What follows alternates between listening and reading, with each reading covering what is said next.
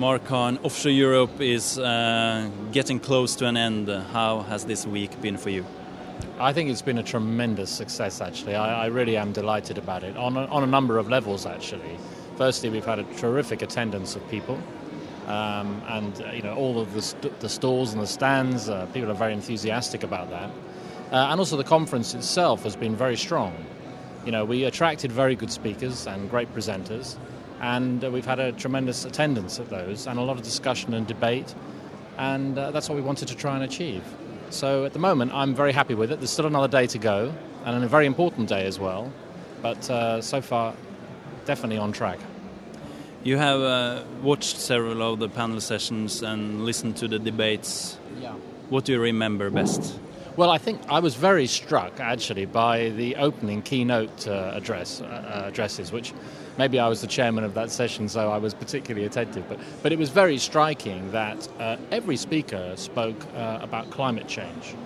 And there's no doubt that that has been one of the features of this particular Offshore Europe. And we also had, of course, a topic luncheon on that topic, as well as some technical sessions on it. So the issues of carbon sequestration and the broader issues of climate change, carbon pricing, and the role that our industry is going to have to play in finding solutions to the climate problem was very much at the forefront of that. So I was very pleased about that, actually, and delighted to see that coming to the fore. Anything that surprised you this week? I think the sheer scale of this event, even though I was, of course, part of the organising team, but when you really come here and you see it, it is an amazing event. And although I've worked in the industry for nearly 30 years now, as you walk around and you see the variety of activities that this industry is involved in, it is just awe-inspiring. So every time you walk through these halls, you'll find something that will surprise you, something new that you will learn. And that is the great thing about coming to an event like Offshore Europe. The industry keeps meeting at events like this around the world during the year. What do you hope that the industry, your colleagues in the industry, take with them until next time they meet?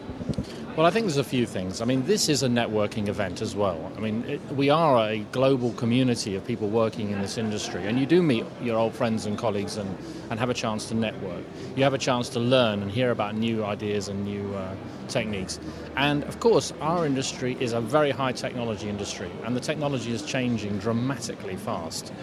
I remember on the first day, one of the speakers saying that 30% of their revenues was generated by technology that had been in the market for less than 3 years. That's a staggering achievement in our industry.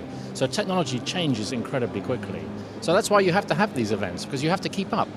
And if you don't keep up, you won't be competitive. If you're not competitive, then you won't last long.